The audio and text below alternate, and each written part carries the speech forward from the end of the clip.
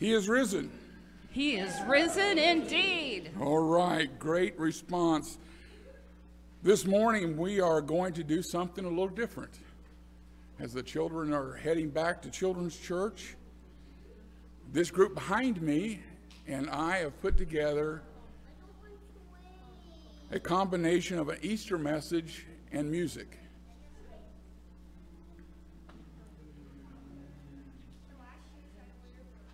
And we have entitled it, He Promised. Have you ever made a promise that you didn't keep? I see most people shaking their head and a few people that are lying. How about these? I'll be there to pick you up at 4 o'clock. How about this? I'll call you right back. Or how about I'll have it done by Monday? All right? All of those are ones that have caught me, and I'm sure have caught you as well. Well, we're going to look at this message entitled, He Promised. And what we're going to do is to look at a promise that He has made in the Old Testament or in the New, some promise that God has made, and then we're going to see the answer to it that He has given to us in 5 different categories. First, I want to say this book of His is the greatest love story between God and man that could ever be written. It contains promise after promise. In fact, they say that there's 7,000, somebody recorded, there's 7,487 promises of God in this book. And God is a promise keeper. There is not one promise that He has made that will not be true or will be made true in the future. This book is the most popular book that was ever written. Last year alone, 20 million copies in the United States were sold. They say that over 5 billion copies of the Scripture has been printed and sold worldwide. 5 billion copies of God's great story of mankind from beginning of time, not His time, our time, to the end of time. And so here we are with one who is going to keep His promises, and He has given us one that we have come to celebrate today. His name is Jesus Christ. And here is a scripture for you. 2 Corinthians 1:20 says, "For all of God's promises have been fulfilled in Christ with a resounding yes." All of His promises can be fulfilled in Christ, and it is yes in Christ. So as we look at these promises today, we will see this Jesus as one who is central to all of time. Next slide, if you would. We will see that this Jesus is the Alpha and the Omega, the beginning and the end. He is the first and the last. Everything revolves around Him. And in between that Alpha and the Omega stands a cross in which our God left heaven and came to save us. First promise is this: He promised to save us. Why a Savior? You have to go all the way back to the beginning. When God made the heavens and the earth, He formed them in 6 days, and everything, the Scripture says, was good. And He made man, and man was good. And He put him in a garden, and He told him, "You are free to eat of all the trees in the garden, but there is one tree you must not eat of, and that is the tree, the knowledge of good and evil. For if you do, the moment you do, you will die." And we know the story. The serpent, Satan, came in the form, spoke to Eve, convinced her that the fruit of that tree was better than the other fruit, and that by eating that fruit, they would become like God. And she gave some to Adam, and he ate. The scripture says, as God was walking in the cool of the day in the garden, he was looking for Adam and looking for Eve, only to find out that they had eaten of the tree. The moment you eat, you'll die. They did not die physically that day, but they did die from a separation from that wonderful relationship we had with God in a perfect place called Eden. And you remember the story, don't you? They were banned from Eden. God put angels at the head of the east side there, so they could not get back in. And in his judgment upon Adam and upon Eve, and especially on the serpent, he wrote this in Genesis chapter 3, verse 15. Speaking to the serpent, he said, I will put enmity between you and the woman, and between your offspring and hers, and he will crush your head, and you will strike his heel. We know that the crushing of Satan, the victory was won at the cross, but it was done by a Savior. Look at this next verse. Luke chapter 2. The angel said to the shepherds, do not be afraid. I bring you good news that will cause great joy for all the people. Today in the city of David, a Savior has been born to you, who is Christ the Lord. So as we see one promise and we see it fulfilled as we do here in Luke 2, here he is, a Savior has been born.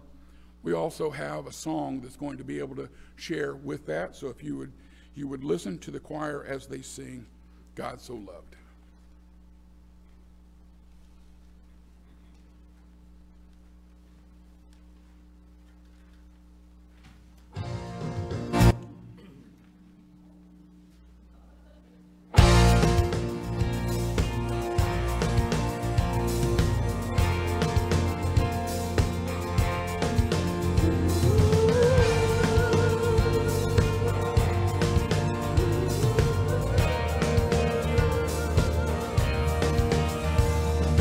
Come all you weary, come all you thirsty, come to the well that never runs dry.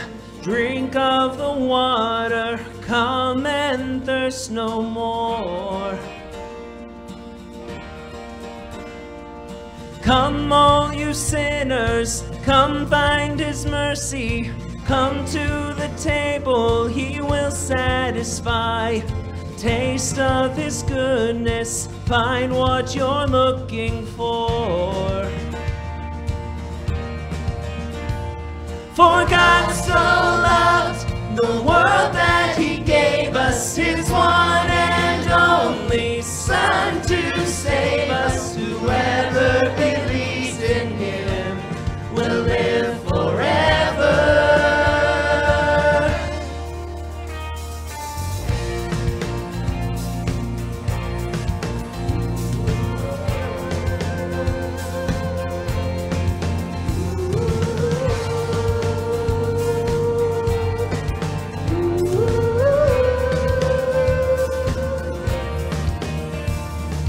Bring all your failures, bring your addictions, come lay them down at the foot of the cross.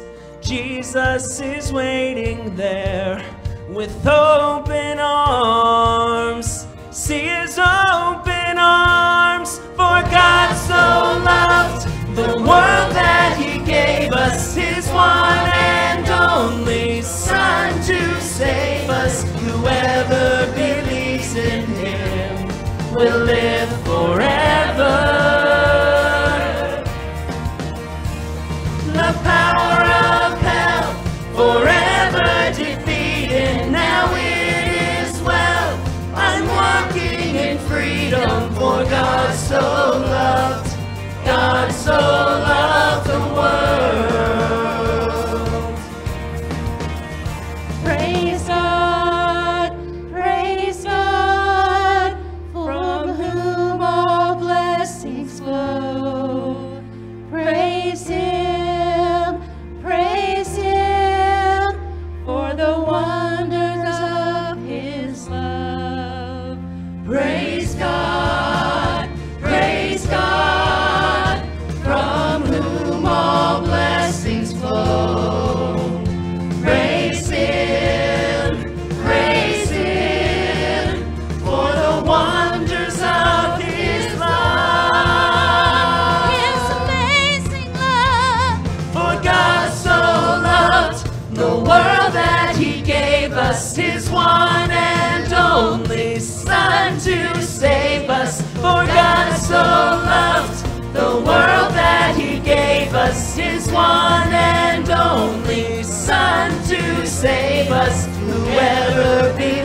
trust in him will live forever.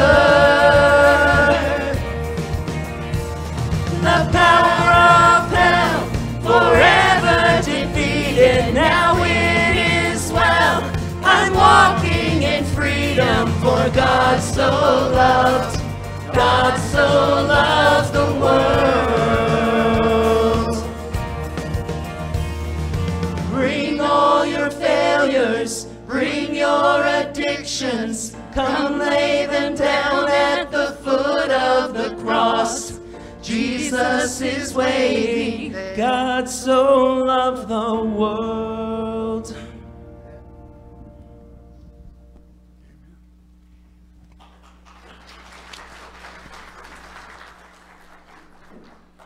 He promised a Savior for us, but he promised Emmanuel to us. Who would have thought that the Savior would be God himself? That God would leave the throne room of heaven and come down to be with us. But that's exactly what Scripture prophesied would happen. Isaiah chapter 7:14, therefore, the Lord himself will give you a sign. The virgin will conceive and give birth to a son and will call him Emmanuel. This one was born of a virgin. The seed, the offspring, was of the woman, not of the man, so that he might be forever without sin. And he was going to be called Emmanuel, God with us. And then fulfillment of this verse is John 3:16. For God so loved the world that he gave his one and only Son, that whosoever believes in him shall not perish, but have everlasting life. What a remarkable, wonderful God we serve, who loved us enough not to leave us in our sinful condition, but to come and to save us. Listen now as we sing Emmanuel.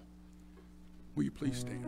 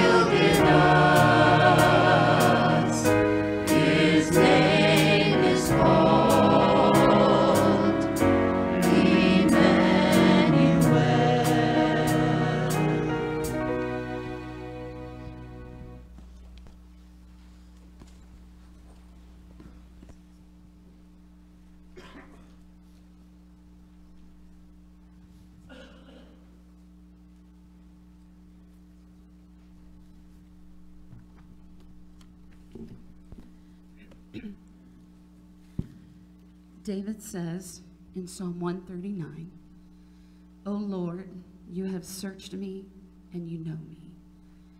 You know when I sit and when I rise. You perceive my thoughts from afar. You discern my going out and my lying down. You are familiar with all my ways. Before a word is on my tongue, you know it completely, O Lord. You hem me in behind and before. You have laid your hand upon me. Such knowledge is too wonderful for me, too lofty for me to attain. Where can I go from your spirit? Where can I flee from your presence? If I go up to heaven, you are there. If I make my bed in the depths, you're there. If I rise on the wings of the dawn, if I settle on the far side of the sea, even there your hand will guide me. Your right hand will hold me fast. If I say, surely the darkness will hide me, and the light become night around me, even the darkness will not be dark to you. For the night will shine like the day, for darkness is as light to you. For you created my inmost being. You knit me together in my mother's womb. I praise you because I am fearfully and wonderfully made. Your works are wonderful. I know that full well. My frame was not hidden from you when I was made in the secret place, when I was woven together in the depths of the earth. Your eyes saw my unformed body. All the days ordained for me were written in your book before one of them came to be. How precious to me are your thoughts, O God. How vast is the sum of them. Were I to count them, they would outnumber the grains of sand. When I awake, I am still with you. Emmanuel, God with us.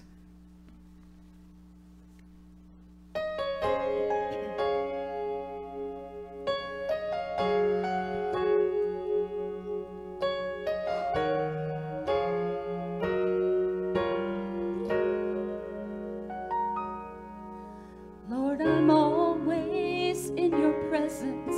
I cannot run from your love. You're behind me and before me, underneath and up above. The darkness and the light are both the same to you. I couldn't hide from your spirit, even if I wanted to. Hi, Emmanuel, you are with me. Oh, Emmanuel, there's nowhere you won't be. If I take the wings of the morning or fall into the deepest sea, even there,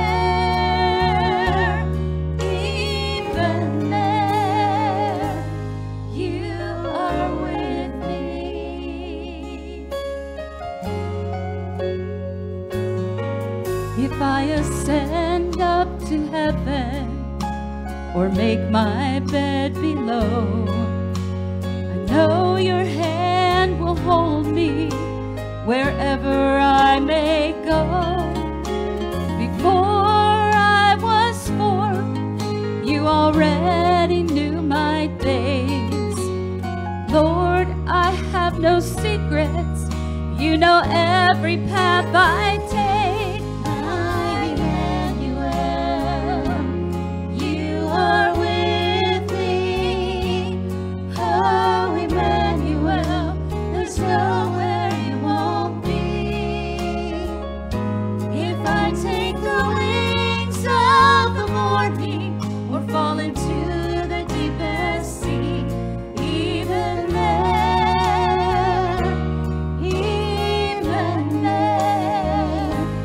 you are with me. How precious are your thoughts, oh God, they're always of me, more in number than the sand. Oh, how great your love must be. Hi, Emmanuel, you are with me. Oh, Emmanuel, there's nowhere you won't be.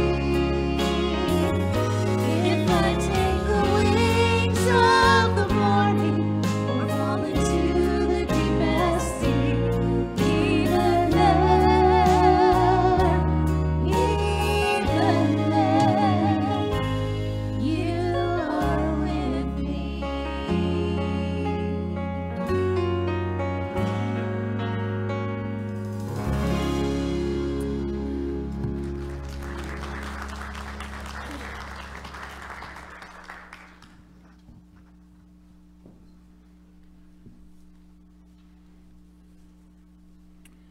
He promised us a Savior. He promised to be with us. But he also promised a substitution for us. That boggles my mind. A Savior is coming. God is going to be with us, but he instead is going to be our substitute for the penalty of our sin that we should have borne. Scripture says, the soul that sins shall die. And the wages of sin is death. Our just punishment for our sin was both a physical death and a spiritual death. Physical, that we would die. Spiritual, we would be separated from God for all eternity. But he promised. In Isaiah 53, verses 5 and 6, but he was pierced for our transgressions. He was crushed for our iniquities. The punishment that brought us peace was on him, and by his wounds we are healed. We all like sheep have gone astray. Each of us has turned to our own way, and the Lord laid upon him the iniquity of us all. That was the promise of Isaiah some 800 years before Christ would appear on the scene. Before he would die on a cross for the sins of the world. And Romans 5:8 says this, you see, at just the right time, when we were still powerless, Christ died for the ungodly. Very rarely will anyone die for a righteous person, though for a good person, someone might possibly dare to die.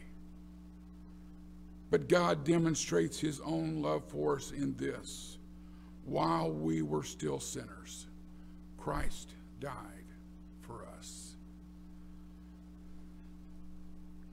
Very rarely, Paul says, would anybody die for a righteous person, someone who loves God. Too much difference between them and the world. Though for a good person, someone that is good by world standards, or somebody possibly would die for them. But we were neither righteous nor good. We were sinners, and Christ came to save us. While still in our sin, he did not come and say to us, you get your life in order and then I'll save you. He said, no, while you're still in disorder because of the sin in your life, I have come to be your substitute. Amazing. Amazing. We have a couple of songs for you to hear. The first one is called The Gospel Song by Ope.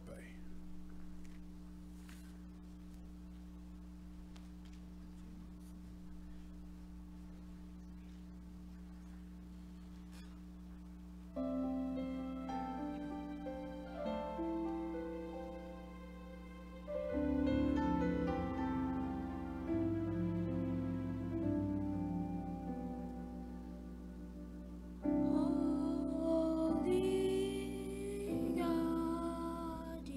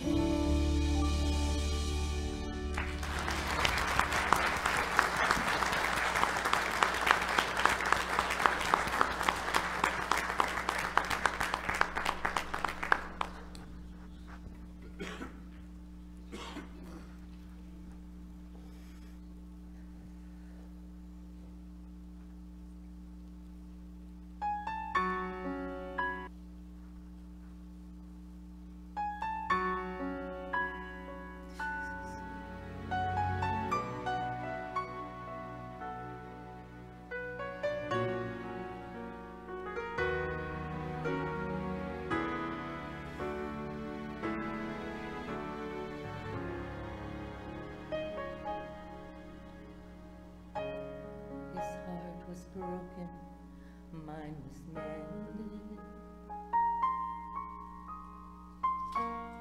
He became sin, now I am clean.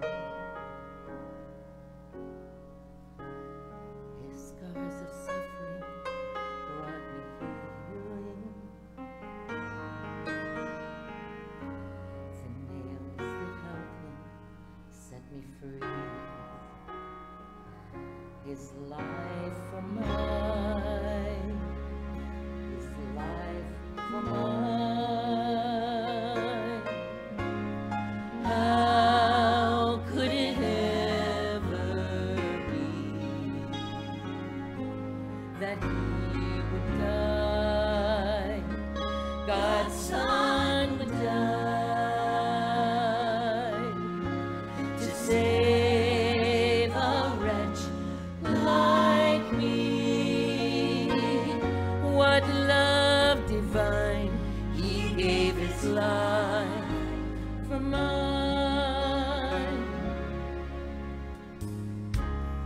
His scars of suffering brought me healing. He spilled his blood to fill my soul. His crown of thorns made me royalty. His sorrow gave me joy untold. His life for mine, his life for mine.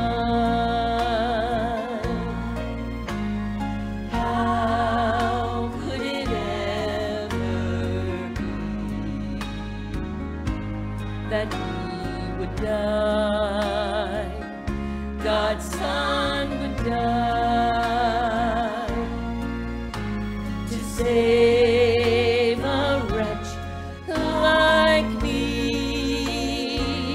What love divine, he gave his life for mine.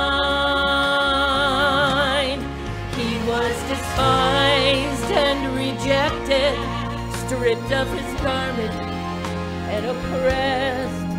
I'm loved and accepted, and I wear a robe of righteousness. His life for mine, his life for mine. How could it ever be that he would die, God's Son would die to save a wretch like me, like me? What love divine, he gave his life for mine.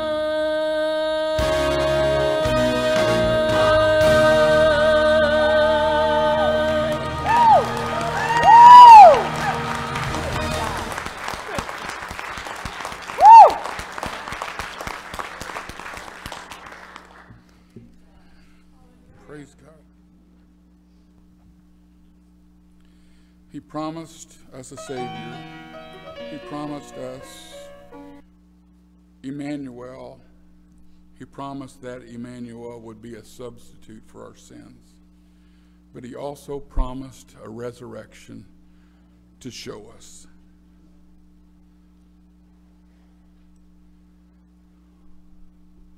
What nerve could a man say, "You kill me and I'll come back to life in 3 days"?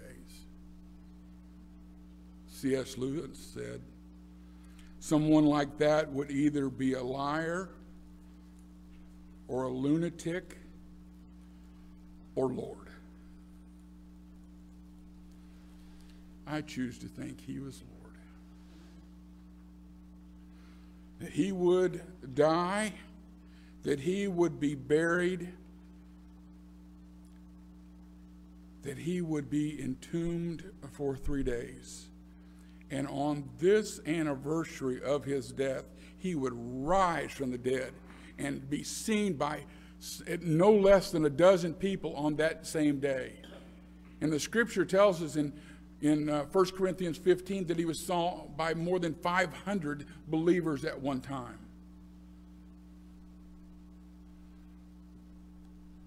Do you know during the 40 days that he made an appearance here upon the earth, giving convincing proof that he was who he said he was? He never appeared to anyone who was not a believer. You see, if it had been me, I would have made a beeline to Herod. I'd have made a beeline to Caiaphas, and I'd have made a beeline to Pilate. And I would have said, ta-da, I'm back, just as I said. But he had promised. In Isaiah 53, verse 11, after he had suffered, he will see the light of life and be satisfied. By his knowledge, my righteous servant will justify many, and he will bear their iniquities. That was the promise. Here's the fulfillment by the promise keeper. Matthew chapter 28, verses 5 to 7. And the angel said to the women, do not be afraid, for I know that you are looking for Jesus who was crucified. He is not here. He is risen just as he said. Come and see the place where he lay. Then go quickly and tell his disciples, he has risen from the dead. And that is the message of today and every day for Christians alike. Will you stand with us as we sing, He Lives and One Day? I serve a risen Savior, He's in the world today. I know that He is living, whatever men may say. I see His hand of mercy, I hear His voice of cheer, and just the time I need Him, He's always near. He lives, and Christ Jesus lives today. He walks with me and He talks with me, along my stairway. He lives, and salvation to impart. You ask me how I know He lives. He lives within my heart. In all the world around me, I see His loving care. And though my heart grows weary, I never will despair. I know that He is leading through all the stormy blast. The day of His appearing will come at last. He lives, Christ Jesus lives today. He walks with me and He talks with me, along our stairway. He lives, and salvation to impart. You ask me how I know He lives. He lives within my heart. Rejoice, rejoice, O Christian, lift up your voice and sing eternal hallelujahs to Jesus Christ the King, the hope of all who seek Him, the help of all who find. None other is so loving, so good and kind. He lives, Christ Jesus lives today. He walks with me and He talks with me, along life's narrow way. He lives, salvation to impart. You ask me how I know He lives. He lives within my heart.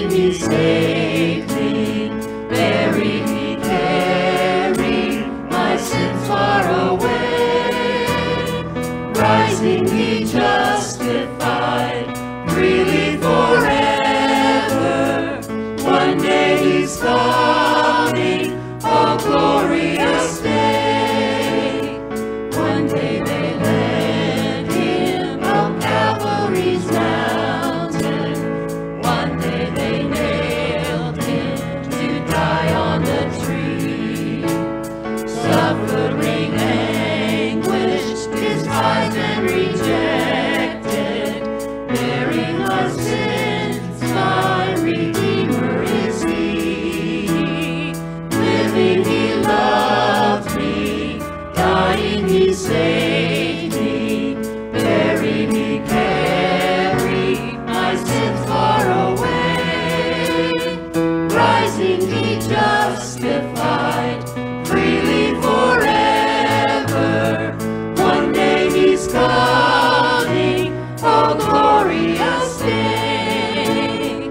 One day the grave could conceal him no longer.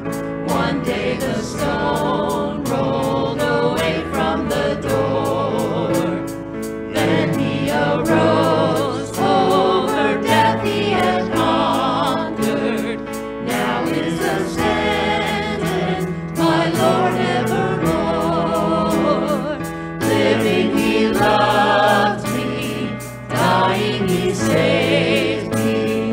Buried he carried my sins far away. Rising he justified freely forever. One day he's coming, oh glorious day. One day the trumpet will sound for his coming. One day the skies with his glories will shine. Wonderful day, my beloved one bringing. Glorious Savior, this Jesus is mine. Living he loved me, dying he saved me. Buried he carried my sins far away. Rising he justified freely forever. One day he's coming, oh glorious day.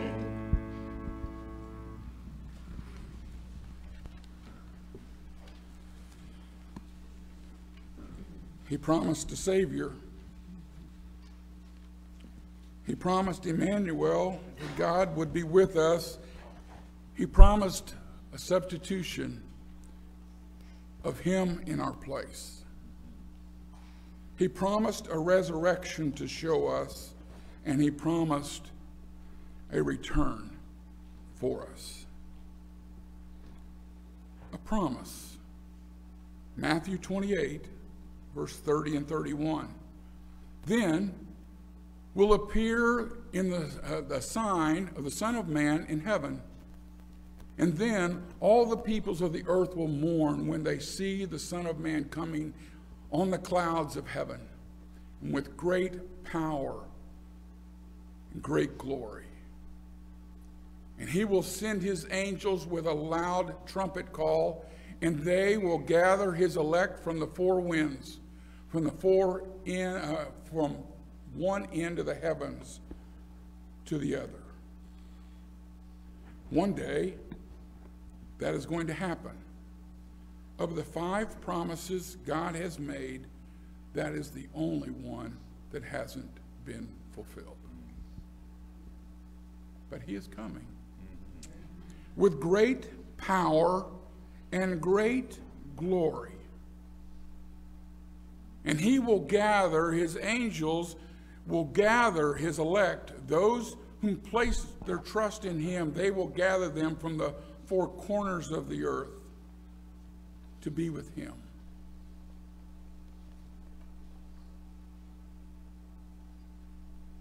We will see him, and we will sing glory to his name. This group back here has been practicing for that day this week, and they want to share with you at this moment, glory, glory, glory, in anticipation of the time they will sing it before a holy God.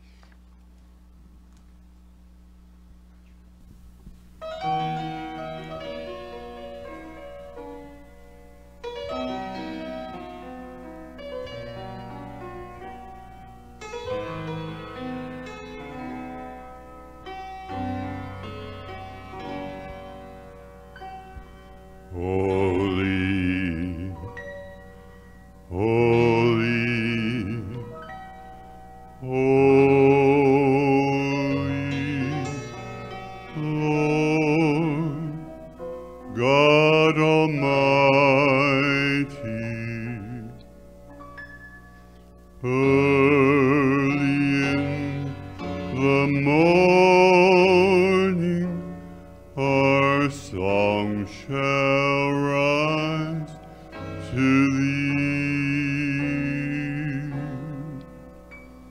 Holy, holy, holy, merciful and mighty, God in three persons, blessed Trinity.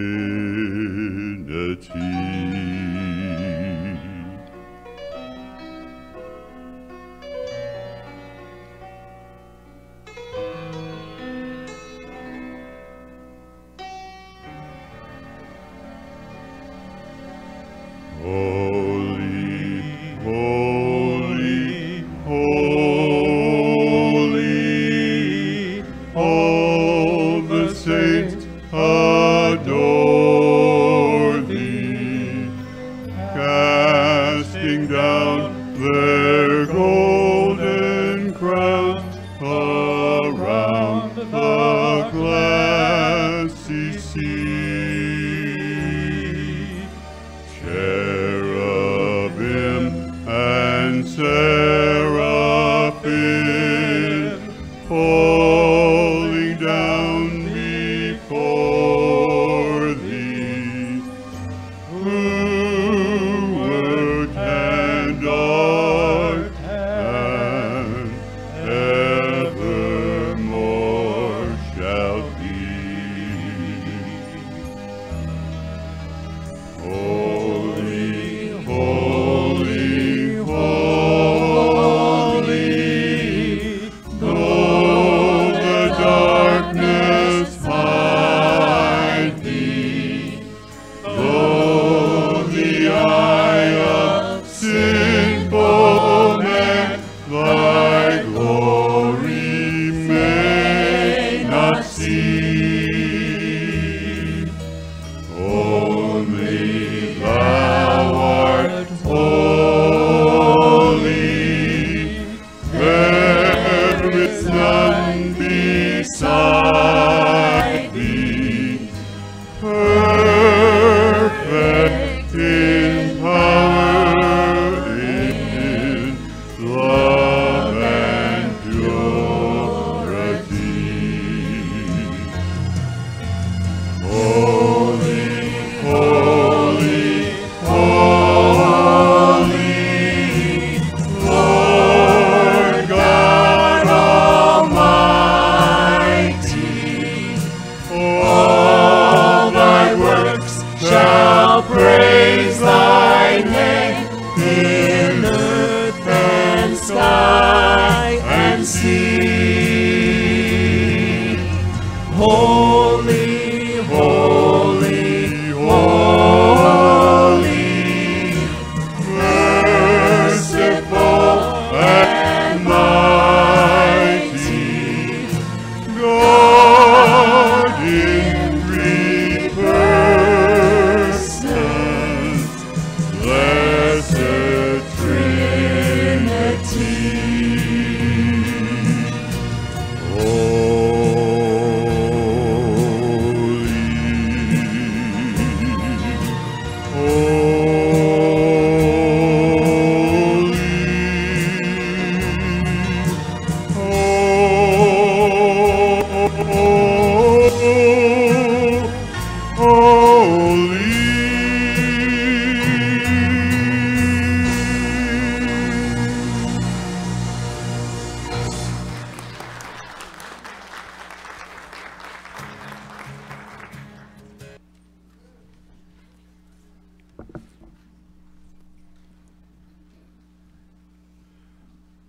I have a question for you. Are you ready for Christ's return? The Christ who is Savior. The Christ who was Emmanuel. The Christ who would die in our place. The Christ who would rise again, and the Christ who is coming again Are you ready to meet him? I'm not asking about something that has happened in the past. I'm wanting to know where your trust is for today, that you are going to meet him and be right with him when you do. Christ died and he rose again to offer forgiveness of sin and salvation from death for everyone who believes. It is not a one-time thing that maybe happened at a child's camp. It is, what are you believing today? And that belief that you have today is what's going to carry you if the Lord were to come back today. It's a wonderful day to be able to offer an invitation on a risen Lord's behalf. And to invite people today to see a risen Lord just as they saw him on Easter Sunday morning. So would you bow your heads with me? I don't know where you stand with the Lord right now. I don't know what is in your heart. But I do know one who does. He knows you through and through. He knows before you sit down and when you stand up. He knows a word that comes out of your mouth before it leaves your lips. He knows everything that you have done. And he loves you. He has you here today just to be able to tell you once again, I love you. And there is no sin that you have ever committed that he is not willing to forgive. And today could be the day that you receive him as Savior and Lord. The scripture says, at the moment that happens, that the old is gone, and behold, all things become new. We're not new at the moment in every way, but we have then been cleansed of all our sin, and we are becoming new each and every day. We're turning from our sin and turning from our own self and the ways that we would go, and we are turning to this one who died for us, who conquered death and sin for our greatest need. And today is receiving people all over the world who will come to him. If you're here today and that would be a desire of your heart, today I want to follow Jesus Christ as Lord and Savior, you could call upon him right where you're at. I'm not going to ask you to come forward. I'm just going to ask you right where you're at to do business with God.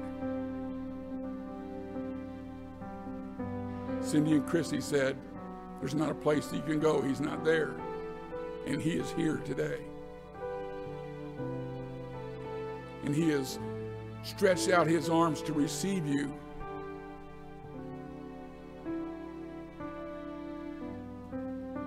So if your heart is to receive Jesus today as Savior and Lord, you could pray a prayer like this.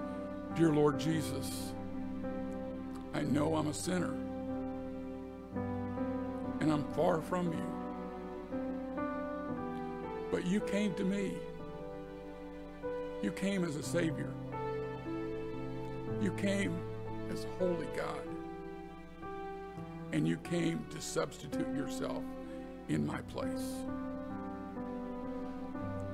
And you bore the punishment for my sins, and you took the death that I deserved. And you arose from the dead so that I could believe that you are indeed the Son of God who has come to save the world. So right now, Lord, will you save me? I put my trust and belief in you. I believe that you are a Savior who has come. And right now, in this moment, I surrender my life and myself to you. Help me to live the life that you would want me to live. Come and live in me and give me your Holy Spirit to lead me and guide me in the way that I would go, as a deposit of one day what you will give me in heaven. In Jesus' name I pray. Amen. If you'd look this way, if you prayed that prayer, the scripture says that we are not to be ashamed of our Lord. And that everyone that Jesus called in the time in which he was here acknowledged him in a very public way. And so today, after this final song that we're going to sing, if you would just come and let me know I received Christ today as my Lord, or I repented and am returning to Christ as Lord, I would love to be able to share that with you and to rejoice with you, and I'll be right over here after this last song. The last promise is, he promised to return. Revelation chapter 22 says this, look, these are Jesus' words, look, I'm coming soon. My reward is with me, and I will give to each person according to what he has done. I am the Alpha and the Omega, the first and the last, the beginning and the end. And at the end of the book, one of his last words were, I'm coming soon. As a constant reminder, I could be there at any moment. And when he is, it is going to be a glorious time. Here's a final song by the choir. Haven't they done a great job? I hope you'll say something to them as they're done. Listen. Risen. He is risen indeed. Those are the remarks that Christians have exchanged on Easter for centuries.